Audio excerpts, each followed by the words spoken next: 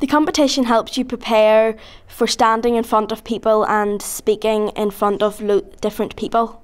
It also helps you learn like different subjects and different things about the world around us. In the preparation room, beforehand you just have a couple of ideas in your head on what you're going to say, but whenever you go in, you write down and turn it into a speech and just go for it. Francesca and I have been in the competition, but Alex hasn't before. And how did you do?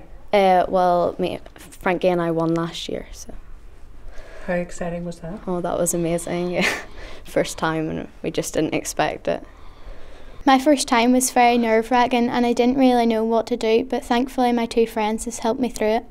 The benefits for me would probably be being able to, as I said, to stand up in front of different people and being able to speak out. It builds your confidence and it also helps you to get new friends and be more confident in front of people. We have a couple of practice nights and we just talk about what the subject is and we just give it a shot and try and make up a speech as we go along, like improvise it, and it's just good fun.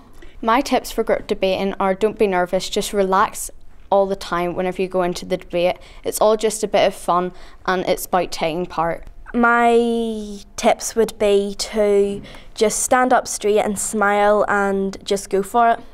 The judges are really helpful and friendly. They always give you a massive smile whenever you walk into the room. It can be nervous going in for the first time, but once you're in there, you just feel really comfortable. The judges are all ex-young farmers. So the judges have been there, they've done it, they're friendly. The group debating competition is organised through the Young Farmers Headquarters, and each year there will be a topic that they have decided that they want the teams to be debating on. That would generally be for the older age group.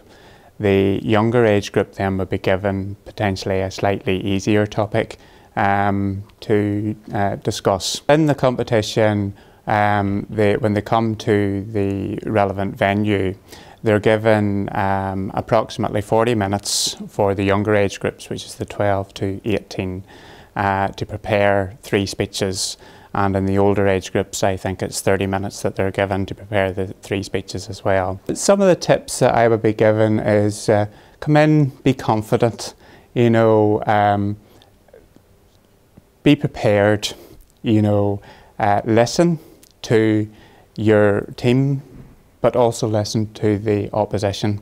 If you're listening to the opposition, sometimes they're giving you good points to counter against. Do a wee bit of homework prior to coming to the competition as well. I know it's difficult when you don't know what the topic's going to be, but if you have a general idea of the layout of what we will be looking for, it should be relatively straightforward. I enjoy in group debating is just interacting with my friends and being in the team. I also enjoy being in the team with my own club mates. It also makes your friendship more together. I just think group debating is really fun and you get to interact with your friends and you just have a laugh. It's really amazing.